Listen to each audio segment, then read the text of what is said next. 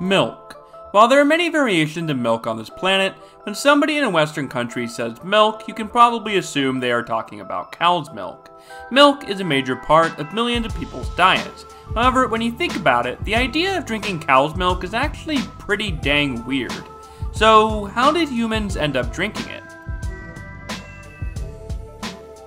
We don't know who the first person to drink milk was, but we do know that that person was European, and they probably crapped their pants a lot.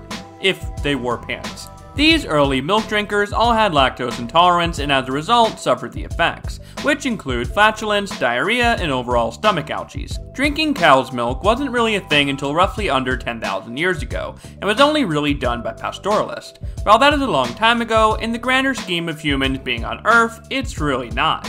Homo sapiens, aka us, have been on Earth for around 300,000 years, which means we've only been drinking milk for around 3% of human history.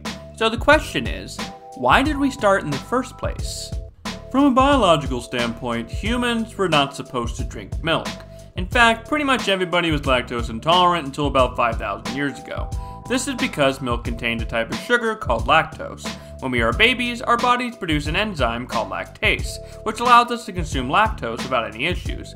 This is important in order for babies to drink their mother's milk. However, as soon as humans stopped drinking that milk, they stopped producing lactase. Now, because of this, for about half of our history of consuming milk, we are intolerant to it. This didn't stop people from drinking it and making products out of it, however. In fact, the first cheeses were believed to have been made around 6,000 years ago. The pros likely outweighed the cons. However, the cons didn't remain cons forever. Humans, of course, evolve. By around 5,000 years ago, 1,000 years after people started making cheese, people started being born with the ability to consume lactose without any of the nasty side effects. Evolution, for some odd reason, favored the ability to consume lactose.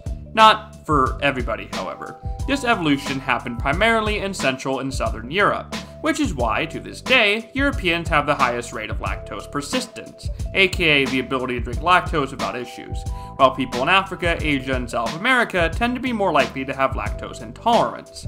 That doesn't mean that people outside of Europe aren't drinking milk, actually it's quite the contrary. For example, India is one of the world's largest dairy consumers, despite around 60% of Indians being lactose intolerant. Milk today is a staple of many cultures all over the world, even if most of the world isn't technically supposed to be consuming it. Milk is an interesting thing.